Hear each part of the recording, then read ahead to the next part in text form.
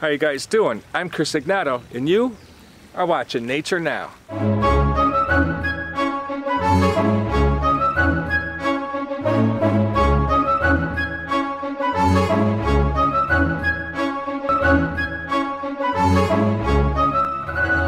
So this video here is about what I find to be the most beautiful insect in all of Pennsylvania.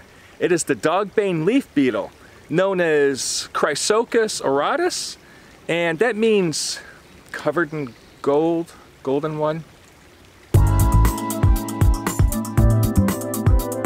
Made of gold. It means made of gold, but I think it should actually be called Chrysochus multichroma, because this insect is many colors. It's the rainbow of beetles. It's metallic red, metallic green, and metallic blue, and is truly a living work of art. Have a look. These beetles are actually pretty common in the northeastern United States and probably other parts of the eastern US and even southeastern Canada.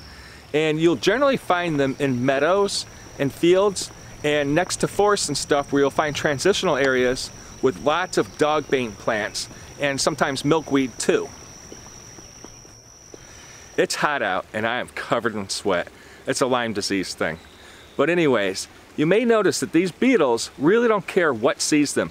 They'll blunder right out into the open, and they'll even take a nap on a leaf in broad daylight. It doesn't matter if a bird, another insect, or even a mammal sees them, they don't care. And there's a reason for that.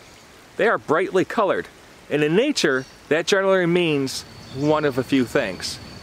Either they are venomous, or they taste really bad, or, in this case, they are poisonous. So much so, in fact, that if some creatures were to eat enough of them, they will die. These beetles will feed on dogbane plants and sometimes milkweeds. Those plants are filled with highly poisonous compounds known as cardenolides. These compounds are toxic to a variety of animals, including humans. Cardenolides are also known as cardiac glycosides, and these compounds can sometimes have serious lethal effects on the heart of some creatures that ingest them. Dogbane beetles do not succumb to the effects of these glycosides because they actually store them in special glands in the body. In fact, if threatened by a predator, they can excrete them to defend themselves. And like I said, those brightly colored bodies are a great indicator to other wildlife, you don't want to eat me. If a bird or something comes along and bites down on it, it'll excrete those toxins through joints in its legs or even its largely developed thorax. If the animal was to actually bite down and consume it, it's probably going to get really sick and risk heart failure. Like milkweed, dogbane has actually found another way to defend itself, and that's through a very sticky sap known as latex. That latex, of course, is toxic, but is very sticky like a glue. When insects come into this plant and start gnawing on it, it'll gum up their mouth parts and make it so that they can't chew or take any more bites out of the plant. Dogbane beetles, of course, found a way around this also. They'll find the parts of the leaf, usually the tips, where there aren't many veins, and they'll take little bites, avoiding the veins. And when enough sap comes out and starts getting in the way of their mouth, they'll actually back up along the leaf, wiping their mouth on it so that latex comes off and sticks to the leaf rather than their face.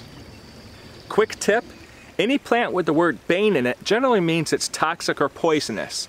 Think about henbane. Probably not good for hens. You've got dogbane, which is particularly bad for dogs, but all animals in general. Even wolfsbane, which is really good if you're trying to combat a werewolf. Just a quick side note. Back to the video. Dogbane leaf beetles will actually use visual, chemical, and olfactory cues when they're colonizing the small areas in the meadows. Those are the areas that have the dogbane growing, of course. When it comes to mating, dogbane leaf beetles use cuticular hydrocarbon signals, known as CHCs, to serve as sex pheromones. Of course, these CHCs are both species-specific and sex-specific, and it makes it a lot easier when they're finding mates. Now get ready for this. They will actually mate once every day. I guess they have all the fun. The males usually tend to be the ones that go around selecting mates. In fact, it's kind of interesting how that works. Pretty much just walks up to the female and makes his move.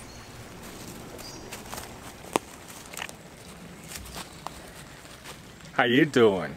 Tell you what, me, 'and you. And then the female's kind of like, Okay. The Dogbane leaves would have these little brown patches and globs on them, and those are the beetle's eggs. It doesn't take too long for them to hatch, and of course then they spend a long time in their larval form, which is kind of like a whitish grub with a yellowish brown head that of course feeds on Dogbane. Once these beetles reach adulthood, their lifespan is generally 6 to 8 weeks, which isn't very long, but it's not bad for an insect.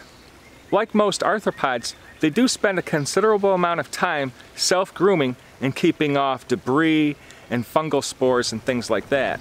Again, these beetles are beautiful.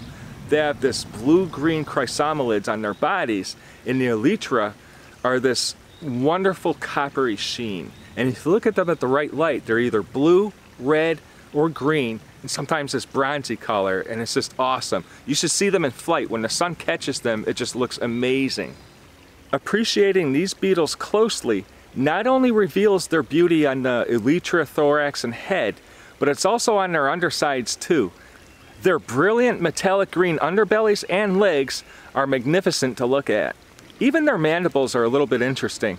Their right one is longer than the left one, and when closed, there's actually a groove on the left one so that the right one can fit nicely in place. I might be backwards on that, but I think I've got it right. So I'm sure you guys probably agree with me that these are some of the most beautiful insects in our country. The Dogbane leaf beetles are just, as I said, a marvelous work of art.